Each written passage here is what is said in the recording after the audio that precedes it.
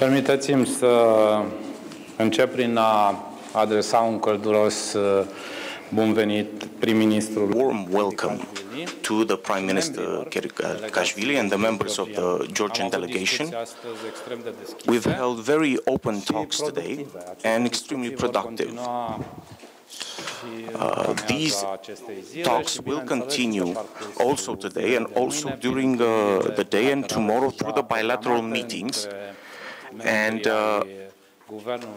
with the members of the Romanian government and with the members of the Georgian team.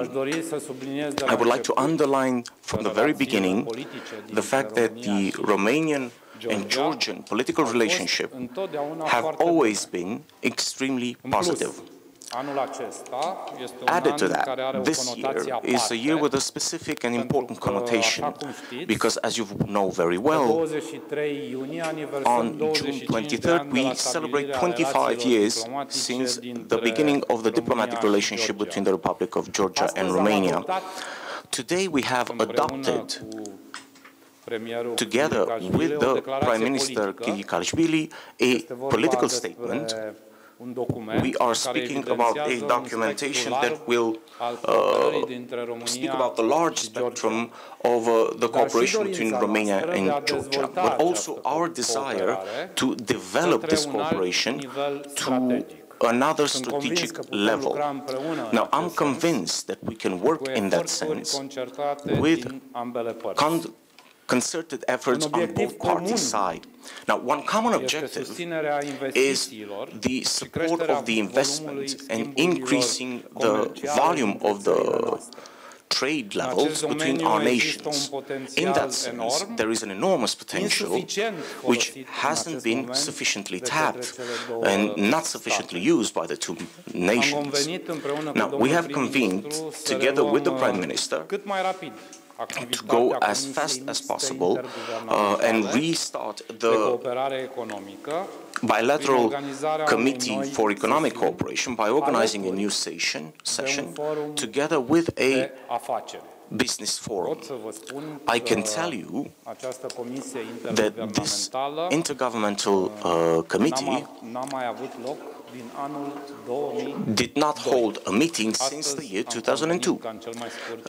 Now we have convened that in the shortest time possible to restart the activity in the shortest time possible. It is extremely important that the Romanian companies to take into consideration the European also situation about the association agreement that Georgia has with the European Union. We have discussed today about regional products of common interest in the field of transportation and energy, which is meant to put the corridor of the Caspian and Black Sea into function. I can tell you that we are interested to the highest degree to use the economic opportunity that the Black Sea can provide as a bridge point between Europe, Asia, and Southern Caucasus. Now, one other important field to develop in the next following time is the tourism industry, especially since quite recently a visa waiver was committed in the communitary space for Georgian citizens, an acknowledgement of its efforts and Georgian efforts, which Romania was a great supporter of, and for which I would like to personally congratulate the Prime Minister for.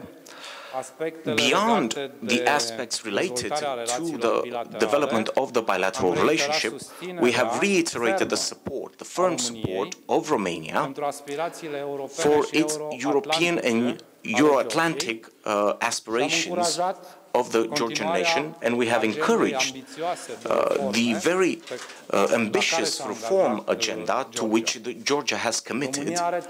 Romania has full openness in sharing from its own experience in the field of European integration, Also, Romania will continue to support the importance of the practical cooperation between NATO and its partners, specifically by granting an active support on behalf of the alliance of the countries that aspire to become members of NATO, especially since this is Georgia's case, where it significantly contributes to the Euro-Atlantic security.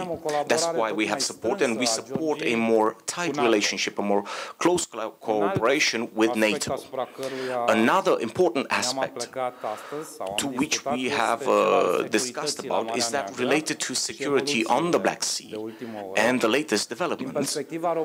From the Romanian perspective, prosperity, security, and Georgian stability are essential for the security and stability of the entire Black Sea region.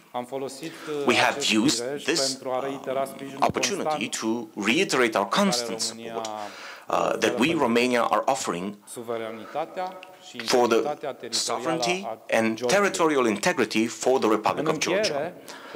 In closing, please allow me to thank once again the Prime Minister Კვირიკაშვილი for his presence here in Bucharest and the entire delegation, and to assure him that Georgia will continue to represent for Romania a nation that is a friend and a partner. Thank you. მოხარული ვარ ვიყოფებოდე რუმინეთში, ჩემი ქვეყნის გამორჩეულ მეგობარ და პარტნიორ ქვეყანაში. მე და ბატონ გრინდეანუმს დღეს პირველი შეხვედრა გქონდა. თუმცა ღრმად ვარ დარწმუნებული, რომ ეს შეხვედრები გაგრძელდება ჩვენი ქვეყნების და ხალხების საკეთილდღეოდ და ჩვენ რუმინეთთან ნამდვილად გვაკავშირებს განსაკუთრებული ურთიერთობები.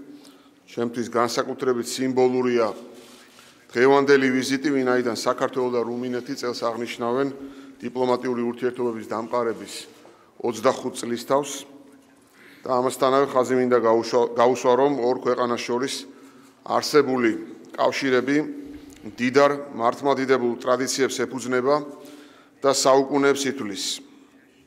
მოგეხსენებათ, რომ ანთიმოზივერიელი წარმოადგენს საქართველოსა და რუმინეთის ერთობის სიმბოლოს და ჩვენი ევროპული ფესვების ძალიან მტკიცე კიდევ ერთ დასტურს.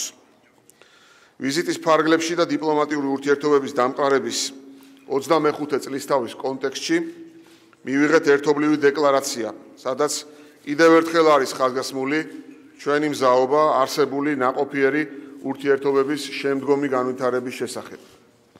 საქართველო და რუმინეთი არიან უძველესი კულტურის ქვეყნები, რომლებიც გეოგრაფიულად არიან დაკავშირებულნი. ჩვენ მეზობლები ვართ. შავი ზღვა გვიქმნის განსაკუთრებულ უპირატესობას და ხელს უწყობს თანამშრომლობის ფართო სპექტრის განვითარებას. საქართველო და რუმინეთი წარმოადგენს ბუნებრივ ხიდს ევროპასა და აზიას შორის. აქტიურად მუშაობთ ამ შესაძლებლობების განვითარებაზე. შესაბამისად, ჩვენი მიზანია სატრანსპორტო-ენერგეტიკული პოტენციალის მაქსიმალურად ათვისება და გამოყენება. შეხვედრაზე განვიხილეთ პოლიტიკური, ეკონომიკური და კულტურულ-ჰუმანიტარული მიმართულებებით თანამშრომლობის გაღრმავების მექანიზმები.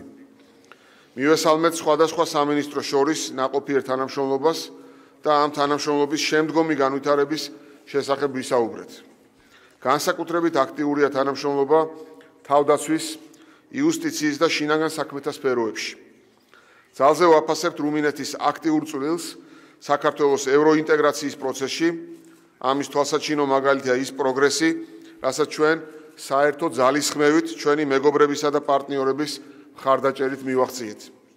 საქართველოს მოქალაქეებისთვის უვიზო მიმოსვლის შემოღება ევროკავშირთან შემდგომი დაახლოების კარგი საწინდარი გახლავთ. ამ ძალიან ძლიერი მხარდაჭერისთვის ჩვენ გვინდა ჩვენს რუმინელ მეგობრებს გადაუხადოთ დიდი მადლობა. ჩვენ ვაგრძელებთ ფართომასშტაბიან რეფორმებს ასოცირების შეთანხმების შესაბამისად, რათა ქვეყანაში დავნერგოთ საუკეთესო ევროპული სტანდარტები და ნორმები. თანდათანობით ევროკავშირთან საკანონმდებლო და ინსტიტუციური დაახლოების სიკეთეები ხელმისაწვდომი ხდება ჩვენი მოქალაქეებისათვის. დღითი დღე უფრო და უფრო მეტი მცირე და საშუალო მეწარმე ინტერესდება ევროკავშირში ქართული პროდუქციის ექსპორტით. ევროკავშირთან პოლიტიკური ასოცირება და ეკონომიკური ინტეგრაცია მნიშვნელოვანია და ჩვენ თანმიმდევრულად ვდგამთ ნაბიჯებს ამ მიმართულებით. თუმცა მინდა აღვნიშნო, რომ საქართველოს ისრაფის გახდეს საერთო ევროპული ოჯახის ღირსეული წევრი და მზად ვართ ამისათვის კიდევ უფრო მეტი გავაკეთოთ. აქტიურად ვემზადებით აღმოსავლეთ პარტნიორობის სამიტისათვის, რომელიც 24 ნოემბერს გაიმართება ბრიუსელში. ეს უმნიშვნელოვანესი მაღალი დონის ღონისძიებაა, რომელიც განსაზღვრავს პარტნიორ ქვეყნებთან თანამშრომლობის განვითარების მომავალ პერსპექტივებს. ვიმედოვნებთ, რომ ჩვენს მეგობრებთან და პარტნიორებთან ერთად, როგორიც არის უპირველეს ყოვლისა რუმინეთი, შევძლებთ იმ საერთო მიზნების შესრულებას, რომლებსაც აღმოსავლეთ პარტნიორობა ითვალისწინებს. ასევე ძალიან ვაფასებთ რუმინეთის უპირობო და მტკიცე მხარდაჭერას საქართველოს ევროატლანტიკური ინტეგრაციის კურსის მიმართ. ჩვენ ასევე განვიხილეთ შავი ზღვის რეგიონის უსაფრთხოების საკითხები, კიდევ ერთხელ ვადასტურებთ ჩვენს მზადყოფნას, როგორც ნატოს ასპირანტმა ქვეყანამ, მხარი დაუჭიროთ და მონაწილეობა მივიღოთ ალიანსის ძალისხმევაში ამ რეგიონში უსაფრთხოების განმტკიცების მიმართულებით. სურს მადლობა გადაუხადო რუმინეთის მთავრობას საქართველოს სუვერენიტეტისა და ტერიტორიული მთლიანობის უწყვეტი მხარდაჭერისათვის. ჩვენ ასევე ვისაუბრეთ საქართველოს ოკუპირებული რეგიონების აფხაზეთისა და ცხინვალის რეგიონის სამხრეთ ოსეთის ანექსიისკენ გადადგმული ნაბიჯების შესახებ. ხაზი გაესვა 12 მარტს ოკუპირებული აფხაზეთის რეგიონში და 9 აპრილს ოკუპირებული ცხინვალის რეგიონში ჩატარებული ეგრეთ წოდებული არჩევნების უკანონობას, რომელიც წარმოადგენს საოკუპაციო რეჟიმის ცდილობას მოახდინოს ეთნიკური წმენდის არაერთი ტალღისა და ადგილზე მიმდინარე ოკუპაციის ლეგიტიმაცია. მინდა ვისარგებლო შემთხვევით და კიდევ ერთხელ გადაუხადო მადლობა რუმინეთის მთავრობას აღნიშნულ არალეგიტიმურ და საშიშროების შემცველ ქმედებებზე რეაგირებისთვის და საერთაშორისო თანამეგობრობის მხარდაჭერის მნიშვნელობას გაუსვა ხაზი. ვისაუბრეთ ასევე აფხაზეთის რეგიონში საოკუპაციო ხაზის გასწვრივ გადასასვლელი პუნქტების დახურვის მძიმე ჰუმანიტარულ შედეგებზე, აგრეთვე ოკუპირებულ ტერიტორიებზე უსაფრთხოების და ადამიანის უფლებების კუთხით არსებულ პრობლემებზე. ამასთან გამოვთქვამ მადლიერებას რუმინეთის მთავრობის მიმართ ევროკავშირის სადამკვირვებლო მისიაში ყველაზე დიდი კონტრიბუციისათვის. ამჟამად რუმინეთს ყავს 25 დამკვირვებელი ევროკავშირის სადამკვირვებლო მისიაში, რომელიც არის ძალიან მნიშვნელოვანი ლეგიტიმური ობიექტური საინფორმაციო წყარო, რომელიც იძლევა ადგილიდან ინფორმაციას. სურს კიდევ ერთხელ გაუსვა ხაზი, რომ საქართველოს მთავრობა განუხრელად მიუყვება კონფლიქტის მოგვარების მშვიდობიან და ყოვლისმომცველ გზას. მინდა კიდევ ერთხელ ხაზი გაუსვა ეკონომიკური ურთიერთობების აქტივიზაციის მნიშვნელობას და ჩვენ მივიღეთ გადაწყვეტილება, რომ უახლოეს მომავალში, ეს იქნება ივნისის თვეში, გაიმართოს ორმხრივი ეკონომიკური თანამშრომლობის კომისიის ხდომა, როგორც ჩემმა მეგობარმა ბატონმა პრემიერ-მინისტრმა გრინდეანუმ განაცხადა, სამწუხაროდ 14 წელია თითქმის არ გამართულა ამ კომისიის ხდომა, რაც ძალიან არაბუნებრივია ისეთი მეგობარი ქვეყნებისთვის, როგორიც არის რუმინეთი და საქართველო. ჩვენ მოხარულნი ვართ, რომ დაახლოებით თვენახევარში გაიმართება ორმხრივი ბიზნეს ფორუმის ეკონომიკური თანამშრომლობის კომისიის ხდომასთან ერთად და ეს ბიზნეს ფორუმი აუცილებლად იქნება შედეგებზე ორიენტირებული და შედეგები ნამდვილად მიღწევადია თუ გავითვალისწინებთ იმ უზარმაზარ გეოგრაფიულ პოტენციალს, რომელიც ჩვენს ორ ქვეყანას გააჩნია. მოგეხსენებათ, რუმინეთი არის ჭიშკარი ევროპაში საქართველოსთვის და აღმოსავლეთის ქვეყნებისთვის, ხოლო საქართველო არის ჭეშმარიტად ევროპული ქვეყანა, რომელიც გახლავთ ჭიშკარი აღმოსავლეთის ქვეყნების მიმართულებით. ამიტომ ჩვენ ძალიან დიდი ოპტიმიზმით უყურებთ უახლოეს მომავალში ჩვენი ეკონომიკური ურთიერთობების აქტივიზაციას და ღრმად ვარ დარწმუნებული, რომ ამ ვიზიტით ჩვენ შევძლებთ სრულიად ახალი დინამიკა შევძინოთ ჩვენს ორმხრივ ურთიერთობებს, ხოლო 2017 წელი, როგორც ჩვენი ურთიერთობების საიუბილეო წელი დატვირთული იქნება დღის წესრიგით გათვალისწინებული თანამშრომლობის მიმართულებით. კიდევ ერთხელ მინდა მადლობა გადაუხადო რუმინეთის პრემიერ-მინისტრს და მინისტრთა კაბინეტის წევრებს გულთბილი მასპინძლობისათვის. დიდი მადლობა. Thank you.